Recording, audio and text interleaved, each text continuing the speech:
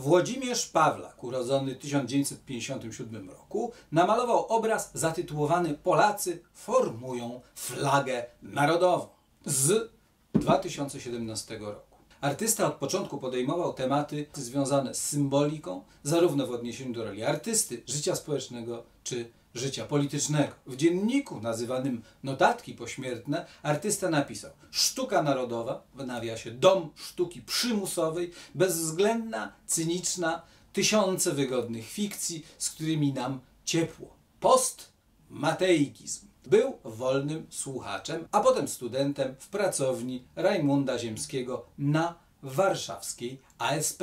Jeszcze jako student w 1982 roku został członkiem grupy, do której należeli też Marek Sobczyk, Jarosław Modzelewski, Ryszard Woźniak czy Piotr Młodożeniec. Jej członkowie w malarstwie i działaniach odwoływali się do aktualnej sytuacji stanu wojennego, także w redagowanym przez nich wspólnie piśmie Oj, dobrze już. Wspólnie z grupą uczestniczył w niezależnym ruchu artystycznym lat 80. Dał się wtedy poznać jako artysta wrażliwy na uwikłania społeczne i polityczne sztuki w czasach stanu wojennego. Komentował zastaną sytuację, sięgając po niewyszukaną, trafiającą wprost metaforykę, jak w cyklu Świnie. Cykl obrazów dyplomowych Pawlaka nosił tytuł Obrazy zamalowane. Artysta miał bowiem zamiar niezrealizowany, notabene, zamalować je w obecności komisji dyplomowej. Miało to być gestem zniszczenia, a zarazem solidarności z anonimowymi malarzami politycznych napisów na murach. W prezentowanej pracy powierzchnię dzieła stanowi grubo kładziona farba,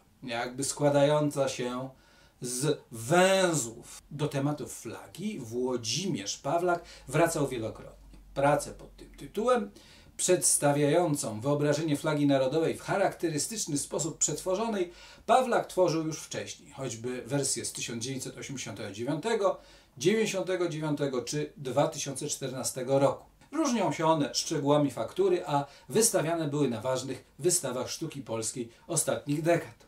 Porządny kawał gęstej sztuki współczesnej. Zapraszamy na stronę www.atticus.pl do działu Dzieła sztuki i antyki.